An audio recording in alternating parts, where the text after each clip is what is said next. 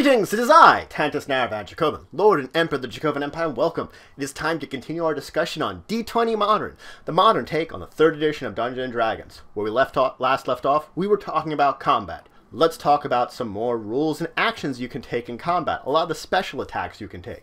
The aid another. This means I'm trying to help out an ally when in combat. If I have a friend who's engaged in melee attack against an opponent, then I am also engaged in melee attack against them, I can attempt to aid them, basically help them out, either attacking or defending.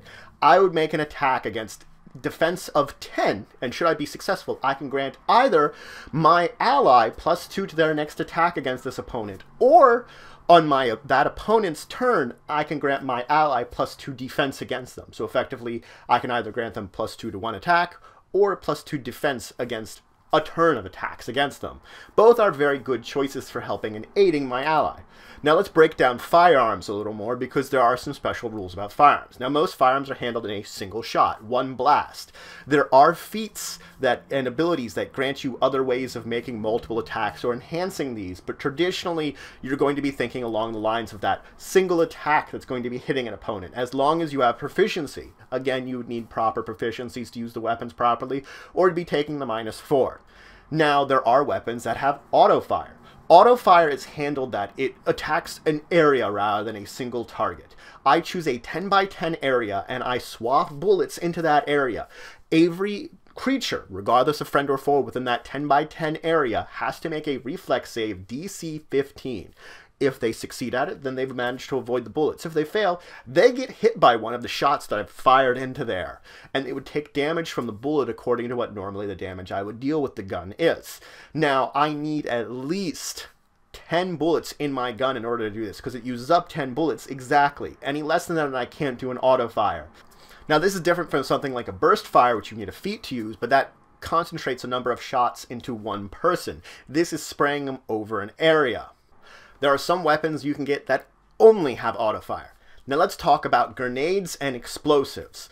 Now explosives/grenades come in two forms. They come in weapons that explode when you would throw them to an area, they would land in an area, that's the grenade type. Or they come in explosives that you have to place, and we either have a fuse or a time that would go off at a certain point in time.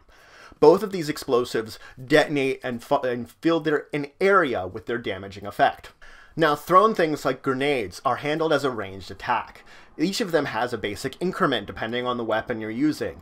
The increment, if you throw it within 1, you actually don't really need to make an attack roll. Beyond there, you have to make an attack roll against a certain square of AC 10. So basically, you are attacking a certain square with it.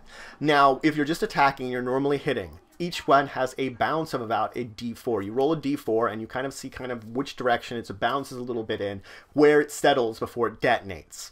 If you should miss your normal target, you would still roll that D4. You still would possibly roll that D4. You roll a D4 or a D8 or a D12, depending on your increment, to see what kind of direction it may bounce in and how far it would bounce in that direction.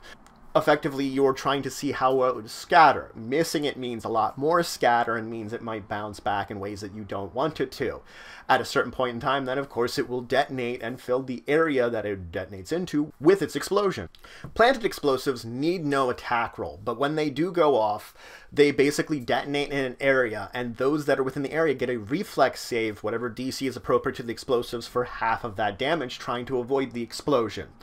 Now, there are thrown splash weapons. These things, you throw them and they break upon contact. Traditionally, you're trying to target a certain person with them, and then you aim at their AC. If it successfully hits them, they get direct damage, and everything within 5 feet gets splash damage. You can again also target a square with this, but that just means that that square and everything within 5 feet of it gets the splash damage directly.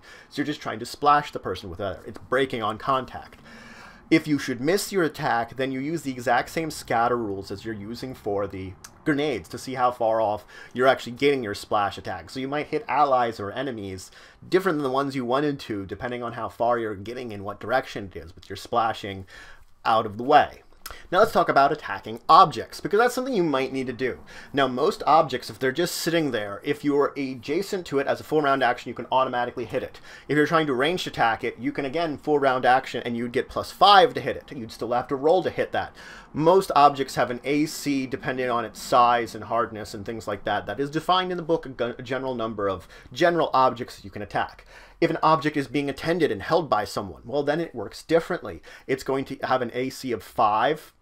It's going to have a defense of 5, plus whoever is holding its dexterity modifier, plus their class bonus to defenses. So that'll determine what the object that's being held. If you attack an object that's being held or carried, well, then that target gets an attack of opportunity. You've provoked it from them. Now, objects have a number of statistics to them. First off, they have a hardness, which is a basic amount of damage they just subtract from any kind of attack you're dealing to them. So if it would have a hardness of 5, it would take 5 less damage from whatever attack I'm doing. Objects, of course, have hit points. It's how much damage it can actually take over time. Objects get affected by energy damage differently. You look at each energy damage, and each one affects objects in a different way. Some of them affect it with full damage. Other ones affect it with half damage, and this is before hardness applies, and even some even less than that. There are, in fact, some attacks which may not affect an object whatsoever. You would look at the attack, and your GM would determine if the attack would even affect the object whatsoever. Now, an object is immune to non-lethal damage and critical hits. Now, if you're using some kind of ability that causes a saving throw against the object, if it's an unattended object, it gets no saving throw. It can't avoid whatever attack you're getting against it. Any kind of reflex or fortitude-based one that would actually affect it, like an explosion. On the other hand, if it's being held or carried by a person, well, then the object itself would get the saves of the person that it is being attended by. Now, you can just try to break an object with a straight strength check, a straight bash into it. Each object has a DC that you'd have to meet or beat in order just to snap it over your knee or something like that.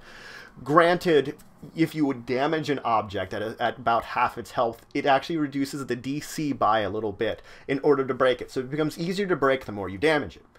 Items can also be repaired.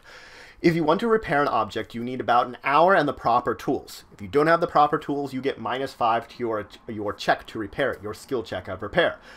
After that hour, you would make a repair skill check, DC 20, and if you succeed at that DC 20, you have successfully repaired the object by a little bit. You would heal it 2d6 hit points. And of course, every hour you could continue repeating this, rolling DC if you've successfully done some repairs on it, healing it 2d6 until the object is repaired.